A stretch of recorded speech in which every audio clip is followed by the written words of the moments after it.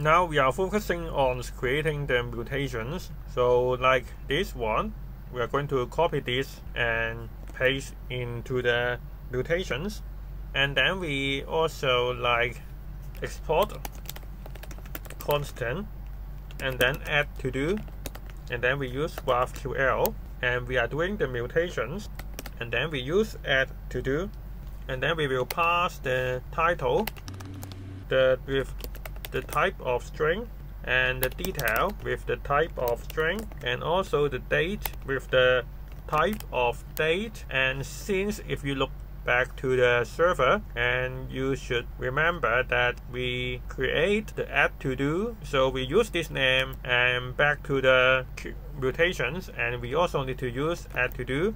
And then we copy these and paste to here, and we just name it as title, and we remove this, and this is detail and also the date. And then we want to return the ID, the title, the detail, and also the date. So after we create this, we can back to the addtodo.js, and we need to create a state. So we use date, and then we set to do, and then we initialize the state to be the empty title, the empty detail, and also the empty date. And then we also get the add to do functions by using constant add to do, and we have to import the use state, and we also need to use mutation, and then we use add to do, and it will automatically import the add to do and also the use mutations. And then we go to create the on submit functions.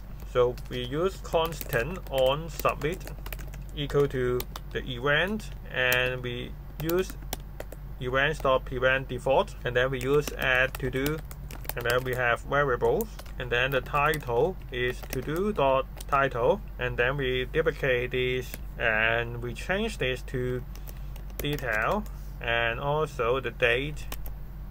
And now we bind this to the form, and this is on submit, which is equal to on submit.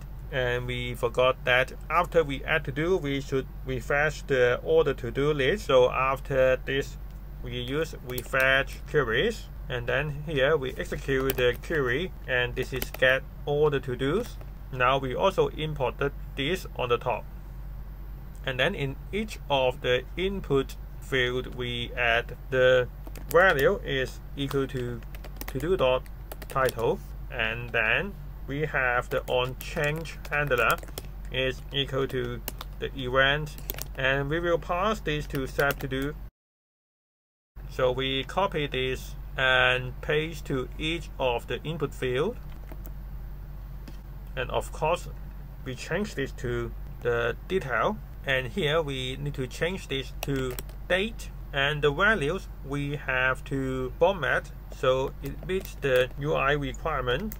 So to do .date and then .format, and then YYYY So we save it, and then we try to display the JSON.stringify, and then to do. Now we can look at this. Initially, it has the empty title, empty detail, and also the date. And if we select the date and select the type sum details, and then this should be another to do, and then we try to submit, and we find that inside the mutation.js we have some errors, and this is not data, this is date. So we save it. And now if we go to try to submit again, now you can see the another to do already pop up immediately at here. So which means we already successfully add the new to do to our database.